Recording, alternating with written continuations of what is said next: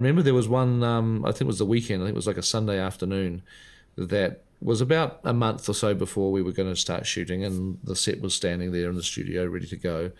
And I got a few of the people on the film. Rick Porras, our co-producer, came along, and one of the special effects guys, and I was there, and we had our screenplay. Peter could talk me and the rest of us into anything. Initially, he worked through. He said, "Okay, well, what we'll do is, you know, I'll direct this stuff." We had Brian Van Tull do the camera work.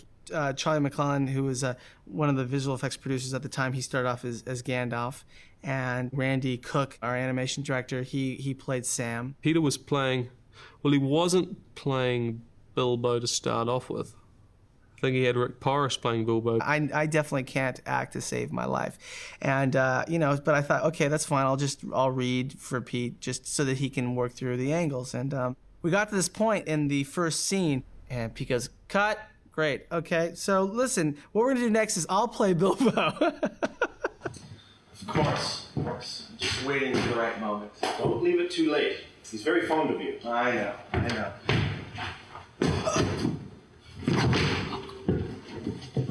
Bilbo? Ammo, Gandalf. I don't look it, but I'm beginning to feel it in my heart. And I think that's one of the best moments of cinematic history right there. Scene 12, shot 24, take 4.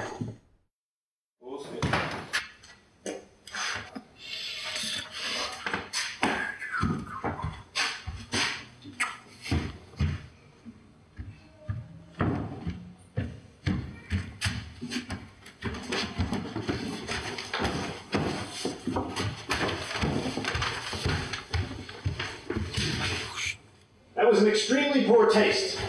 You've kept that ring secret all these years. There was no need to go and make such an obvious display of it. Oh, come on, Gandalf. It was just a bit of fun. There are many magic rings in this world, Bilbo Baggins, and none of them should be used lightly. Well, you are an interfering old busybody, but I expect you know best as usual. You mean to continue with your plan? Yes,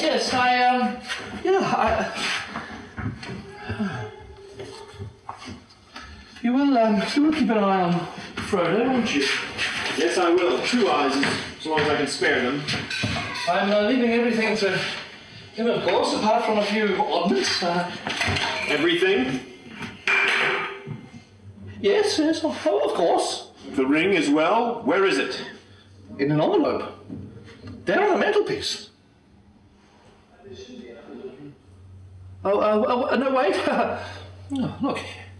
Here it is, in my pocket now. Isn't that odd? Yet after all, why not? Why shouldn't I keep it? I think you should leave it behind, Bilbo. Is that so hard? Well, no. And yes, when it comes down to it, I don't feel like parting with it. Why should I? What business is it yours anyway?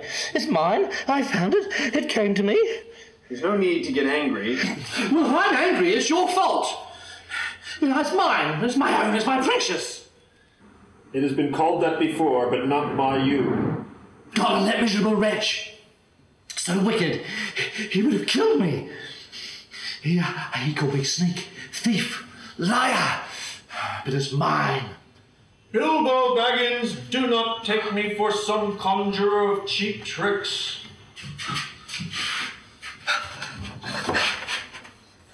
I'm not trying to rob you, but to help you.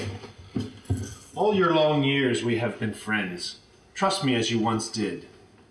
Let it go. I will. Yes. The ring can stay here with Frodo with all the rest. Yes, well, I must be going. I really must be going. I'm late. And the road is long.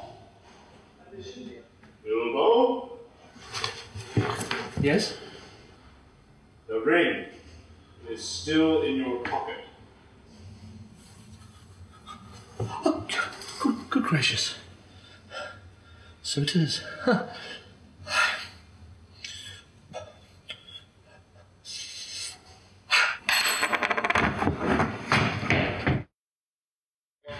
Recording. Okay, this is scene 12, shot 3, second half of the shot. Well, this is really quite simple. You take it, Gandalf. Here, it's yours. Through me, that ring would wield a power too great and terrible. I would become like the Dark Lord himself. Well, all right. We'll put it back in the trunk.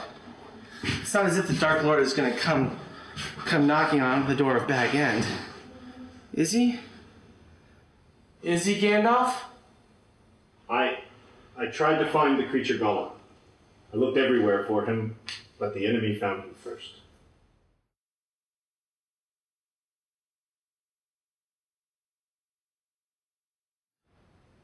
Shire? Baggins? That's going to lead them straight here. Straight to me. Bang!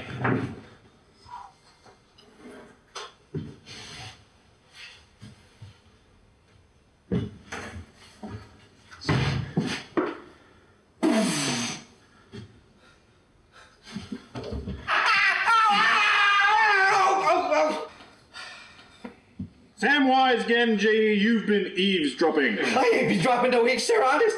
I was just trimming the hedge under the border of the window, if you know what I'm follow me. It's a little late to be gardening, Samwise Gamgee. I heard Mr. Frodo cry out. I was worried. Please, Mr. Gandalf, don't hurt me. Don't turn me into anything unnatural.